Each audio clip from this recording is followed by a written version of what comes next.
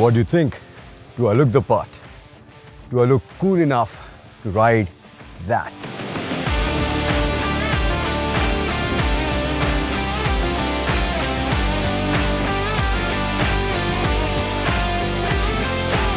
Meet the Jawa 42 Bobber, one of the coolest looking motorcycles on sale today.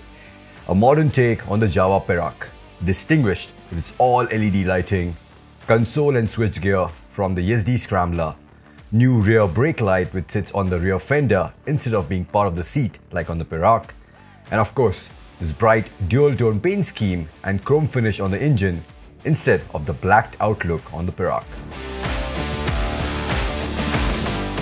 The question is, does it have the go to match its looks? There's only one way to find out.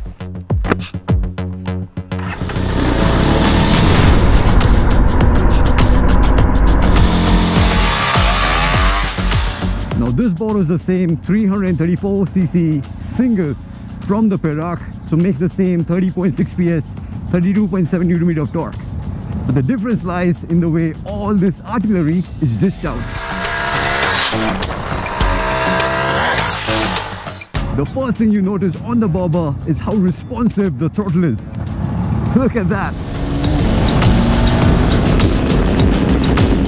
So Jawa have done a commendable job in improving the fueling, which was definitely the Achilles heel of the Yezdo Scrambler and the Yezdo Adventure.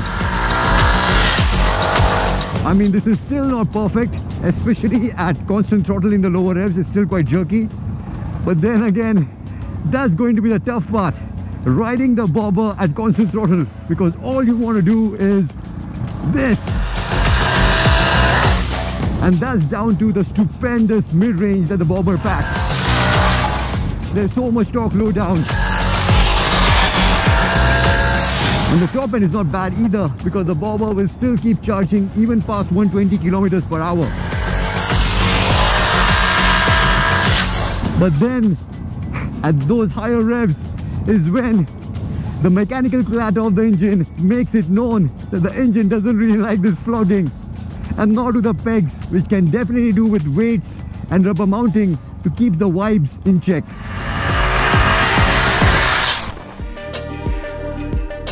Another aspect which makes the Bobber so engaging to ride is how beautifully the torque curve has been matched to the gear ratios, and how silky smooth the 6-speed transmission is to operate.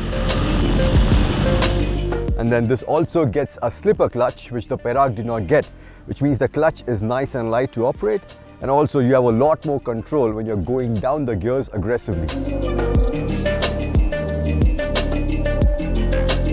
Also on the braking front, I love the Continental ABS system. It's a lot less intrusive compared to the Bosch ABS system. But yeah, in terms of overall braking performance, I think the Bobber can do with a little more stopping power. And then there's the handling. I have no idea how a motorcycle this long, we're talking 1485 mm, to be agile. The weight distribution is pretty much spot on. The weight lies low down, which makes this really nimble. I was genuinely surprised how easy it was for me to carve through traffic on the Bobber. And the fact that this only weighs about 185 kgs wet means that it's also a ton of fun when you're hustling it in corners up in the mountains. But yeah, I mean, let's not get carried away. That's not what this motorcycle is made for. You start grazing the pegs in no time. And that's okay, because the revised ergonomics, the revised ergos have made the Bobber surprisingly comfortable to ride. So now, as compared to the Perak, the foot pegs are more front set, so that you have more room for taller riders to sit on. Then you also have the handlebar, which is flatter and now sits on this risers, so you have a more upright riding position.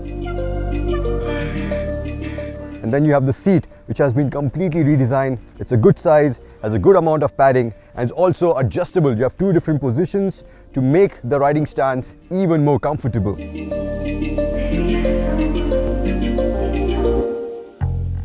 But I know what you're thinking, and you're right. Bobbers have always been about form over function, and most of the time in that pursuit, it's always the ride quality which takes a hit. So even with the 42 bobber, if you look at the way the rear shock is mounted, the angle at which it is mounted, it is not as effective as a shock which is mounted in its traditional position. So when I took it out for a spin with the preload in the stock setting, the ride quality was almost a deal breaker for me. It barely provided any damping whatsoever over broken roads. But once we had dialed in the preload, we finally got it working to a point where, you know, it was manageable. Yeah, you could live with it. Don't get me wrong, I mean, you'll still have to slow down a fair bit over broken roads. But over the normal roads, with all the undulations, it did just fine. So another thing to note from a practical standpoint is the fact that the bobber is clearly not made for longer distances.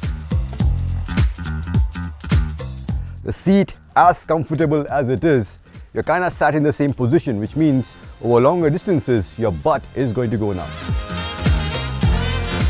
And then, of course, it's a single seater. There is no pillion seat, which means mounting your luggage is going to be a problem. And you only get a 12.5 litre tank, which will only take you to about 270 kilometers before you have to stop, which means there's going to be a lot of fuel stop. And lastly, and most importantly, you're looking at a bike with spoke wheels, tube type tires, and no center stand, which means punctures are going to be an ordeal.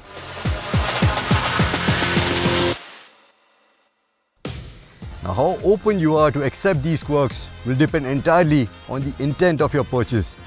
The 42 bobber is never going to score very high when it comes to practicality, but it will turn heads like no other motorcycle will. It will surprise you with its agility and how engaging it is to ride. And is guaranteed to ignite a war between your mind and your heart with its 2.09 lakh rupee price tag.